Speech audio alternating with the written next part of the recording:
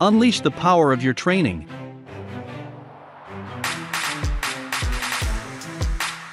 Welcome to Turning Obstacles into Opportunities. Here are your hosts, Candace Sjogren and Adria Myers. So hello, ladies and gentlemen. So excited to be here today. I don't know many of you, and so I ask you to keep typing your names in the chat so that we can see who's here and we can celebrate you. My name is Candace Sjogren, and I am a lot of things. So before I jump into the topic of today, I'm just going to start off by introducing myself and telling you who I am. So first and foremost, I'm a mom. I have a 2-year-old son named Ivor, and he is the light of my life. Second, I am the head of emerging sales at Marqeta, which is a payments company that today is a very exciting day. We actually just rang the bell at NASDAQ today. So my company just went public today. Very, very exciting. Lots of years of hard work. And so I'm so happy to be celebrating that with all of you here. Oh, thank you, Tanya. Tanya, come on camera, girl. You can totally come on camera. Finally, I am the founder and the CEO at Boston Breakthrough Academy. BBA is a leadership training program for adults whose lives are already working. We work with a lot of lower to mid-level executives who are looking to level up in life. So who are looking to, they're always seeking. What is that next level for me? So Patricia, I see you shaking your head. So thank you for being that type of person. We work with many executives and many HR departments actually, and training departments with employees of theirs that are really superstars, that are on their way up, that have a very fast growth trajectory, and they're really looking to support them with soft skills, with learning how to manage teams, learning how to manage up, learning how to communicate at higher levels with executive teams. And so if that's you, would love to have you join the conversation. And again, please feel free to come on camera. Finally, I am an angel investor. I invest in startup companies, and I am a journalist and author. I author articles for Entrepreneur Magazine, and I am publishing a book called Typhoon Honey, The Only Way Out Is Through, the way to get unstuck in life. So would love to have each of you buy that book in July when it is published. So without further ado, why are we here today? Hi, Terry, thanks for joining. We're here today to talk about shifting your environment. So I want to start off by just saying, and since I have 3 of you on camera with me, please feel free to join in and take yourselves off mute. This will be an interactive conversation. But by a show of hands, how many of you would say that this past year has been a ride, a roller coaster? Okay, it has been a ride. So this is a strange time that we live in. We've been 16 months without any social interaction. All of us have been sequestered in our 4 walls of our home. We haven't been able to see our family members and friends for a long period of time. And just now we're starting to open back up. And when we say open back up, what the heck does that mean? It's different for every person. It's different for every person. And so all of us are redefining what normal is right now, what normal looks like. Raise your hand if you're like, I have no idea what normal is. Okay, I don't know what normal is right now. And so we had a Memorial Day family event, and we had some people over, and we were like, is this okay? I don't know. You know, what questions do we ask? Is this okay? So we're redefining normal. And anytime that you're redefining normal, this creates a natural discomfort in life. And so the purpose of today's conversation is going to be to create comfort in life, to create safety, to create happiness, joy, tranquility, whatever that is for you. You first get to give it away. And so I'm going to start off just with the 3 brave women who have joined me. And again, all of you are invited to come on camera. But with the 3 ladies who've joined, I'd like to ask you, what is it that you are wanting to get from life right now? Are you wanting more comfort, more safety, more social interactions, whatever that is? So talk to me, Patricia, what is it that you're wanting to get from life right now? If I could choose all the above, I would choose that, because it seems in the vacuum of the past 16 months, now that it is opening up, you just want to do everything. So, but I think reconnecting with friends, because that meant so much to me before the pandemic. That was really, I had that tribe of friends. So being able to see them and really interact with them and do the things we used to do would be heartwarming and re-energizing, I think, for me personally and professionally.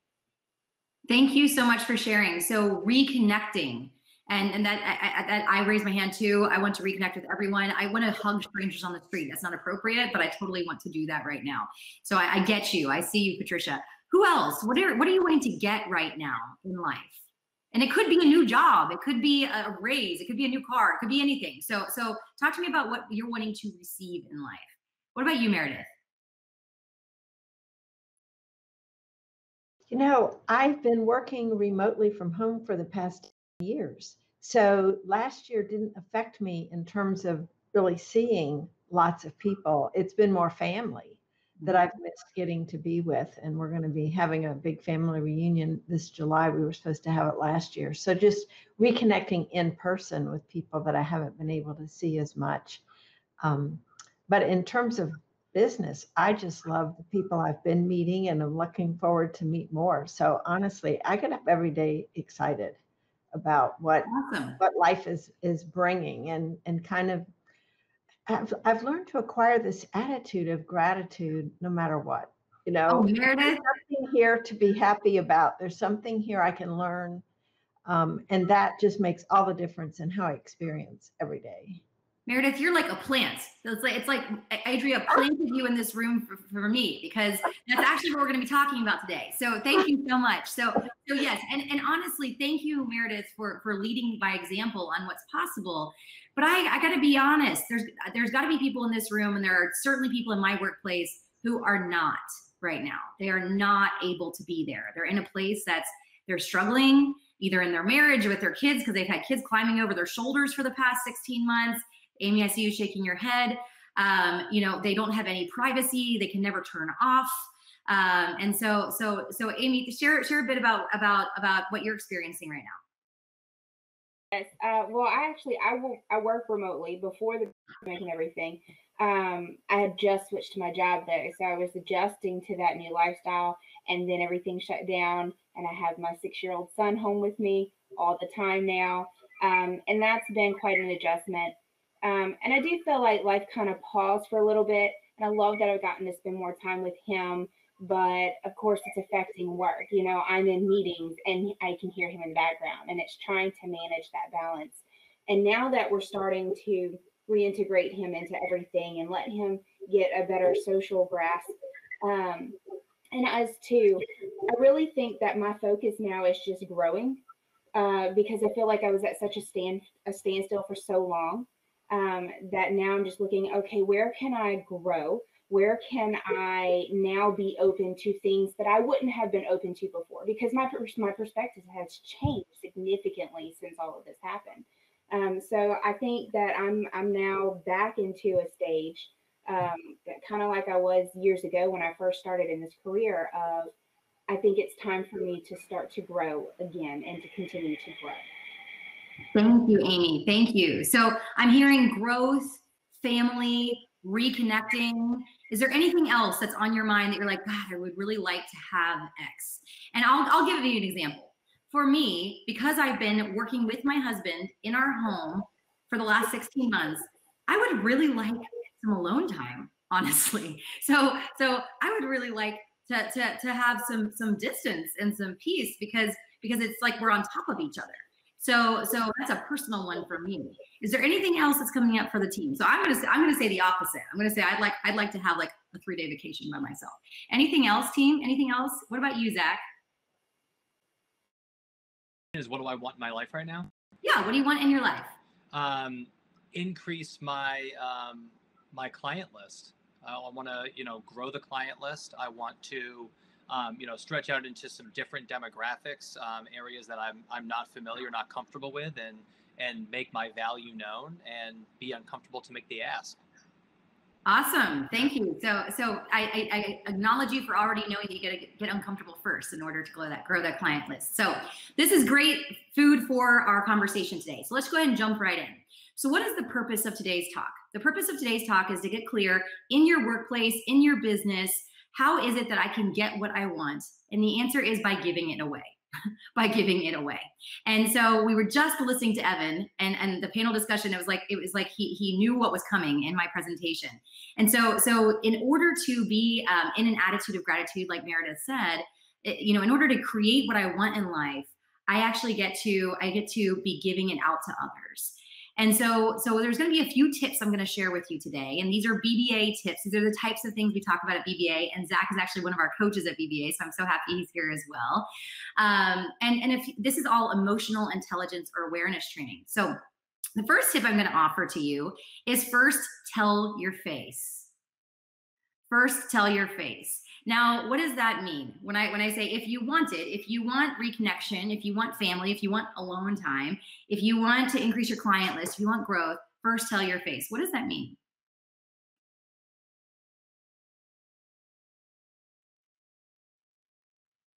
Okay, I'll throw it at you this time because we have a silent audience. So if I talk about first tell your face, it means first you get to convince yourself that I'm living this life already. I'm living this life already. So I love when I'm talking to students at BBA and they're telling me I'm happy, but they look like this. I'm happy. I'm happy, Candace. Life is great. And it's like, okay, would it be great if you would tell your face that? And what I'm sharing with this, particularly in a remote work environment, which many of us are in, we're constantly on camera. We're constantly on. And everything that we are feeling, all of our emotions are showing up on our face. And so when you walk into an environment, whether it's a conference like this, whether it is a meeting at work, and your face is telling a story that I'm tired, dejected, scared, nervous, that is what you're going to create. You can guarantee that if you walk in tired, everyone in the room is going to walk out tired. If you walk in frustrated, everyone in the room is going to walk out frustrated. And so anytime that you're saying, okay, I am committed to creating family, Meredith, I am committed to creating family. It's like, okay, great. I'm going to be constantly like reaching out, like, I'm so excited, daughter, that I get to see you on Tuesday. What more can I create? Rather than, you know what, you said you were going to be here on Tuesday and you're not here. Guess what? She's not going to show up on Wednesday either. So the first thing I would invite you to do is to tell your face, to ground yourself. We all call this grounding ourselves at BBA. Constantly ground yourself in where you want to go, where you're headed. Growth. Is it Amy or Amy? Amy. Okay. So you said growth. So if you're coming into meetings, if you're coming into educational opportunities and you're sitting in the back of the room, not coming on camera, you're not going to set yourself up for growth. So I acknowledge you already for doing that. Okay, so that's tip number one, is tell your face, ground yourself in where you want to go rather than where you are right now. Okay? Number two is shifting a behavior. Shifting a behavior. So how do we shift behaviors? Well, first, in shifting any behavior, you first get to determine what is my trigger? What is it that's triggering me? So does anybody have something that's coming up for you right now that's been triggering you in life, in work, in your business? Yes, Adria. My son. Okay, talk to me about it. What is the trigger? What happens? Well, we adopted in the middle of the pandemic. Oh, wow. And he's a teenager, and building that relationship and figuring out personalities and lots of testing of boundaries has been extremely challenging. Okay, so what I'm hearing is when he tests a boundary. And is there a specific boundary? You can just give us an example. Respect. Like respect. what like our expectation for respect and what he thinks is respectful. Okay, so let's even get more granular. Is there something like he rolls his eyes or? Yes. Okay, great. So when my son rolls his eyes, that's my trigger. What is your response? So sorry, we're going to talk about the difference between reaction and response. So what's your reaction when your son rolls his eyes? Usually to get angry. To snap. So when my son rolls his eyes, I snap and I scold. Okay. Okay, great. And what is his response to that? How does he react to you snapping? Usually he snaps back. Okay, great. So he snaps back. Okay, so this is a perfect opportunity, and we can do this in the workplace. We can do this in our families. Is we can literally shift an entire behavior just by identifying the trigger. So every time my son rolls his eyes, changing your reaction to a response. This is a super simple one. I'm changing my reaction to response, and it must be something you can do in less than 30 seconds. Okay. because it's got to be a knee-jerk thing that you're just going to do every single time. Mhm. So what is one thing that you can do rather than snap and scold when he rolls his eyes? I could ignore it. You could ignore it. What would his reaction be to that? He probably wouldn't react at all because I'm not reacting. Okay, so that's one. He could also continue to roll his eyes. Yep. Okay, so what's another one? Let's just keep teasing this out. What's one more that you could do? When my son rolls his eyes, I could Instead of snapping, I could say I could just tell him how it makes me feel. Yeah, you could tell him how it makes you feel. Anything else? Any other suggestions, team? This is a team effort. So any other suggestions for what could it be? Any other parents with eye rolling kids? What'd you say? I said any other parents with eye rolling kids? Oh, I'm seeing somebody else come on. Roberta, thank you. So we've got some more eye rolling kids stories here coming in. So any other suggestions on when her son rolls his eyes, something that Adria can respond with? Responding is the ability to respond. Responsibility is the ability to respond. So you're choosing to respond rather than react. Mm-hmm. So one is, wow, it really hurts when I see you rolling your eyes. That's one thing you can do. Anything else? Roberta, did you have any suggestions? I would just ask why they're rolling their eyes. Sure, you could ask. And that's something you can do in less than 30 seconds. Hey, what's up? What's going on? Mm-hmm. Okay? And so it's a very simple thing. You identify what the trigger is and get really granular with that trigger. So when he rolls his eyes, and I'm sure there's more. So Adria, you can tease this out for more. But when this happens, my reaction is, so when X happens, my reaction is Y, and instead it will be Z. Mm-hmm. And by that simple tweak, you will begin to create a shift, a dramatic shift in that relationship. Mm-hmm. Okay, so that's tip number 2. Identify your trigger and choose a response rather than a reaction.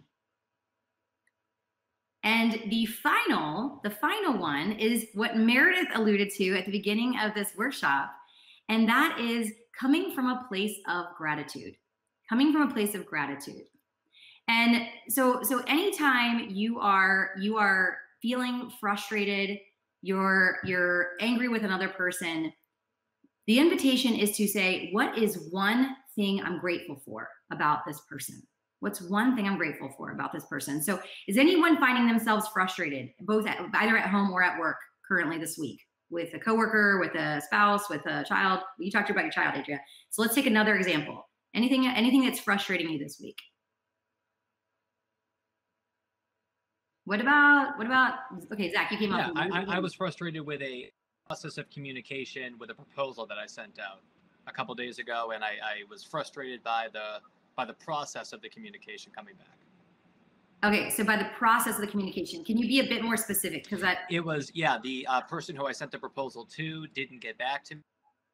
The party got back to me, and then we played text tag, with these messages until finally I was able to get in touch with the person directly and reach a conclusion. Okay, so a lack of direct communication. Yeah. Okay, a lack of direct communication with the direct party.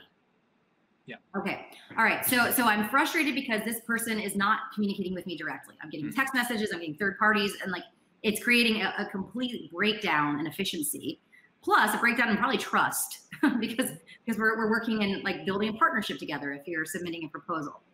What is one thing you can be grateful for about that scenario, about that person, about that process? What's one thing that you can find gratitude in?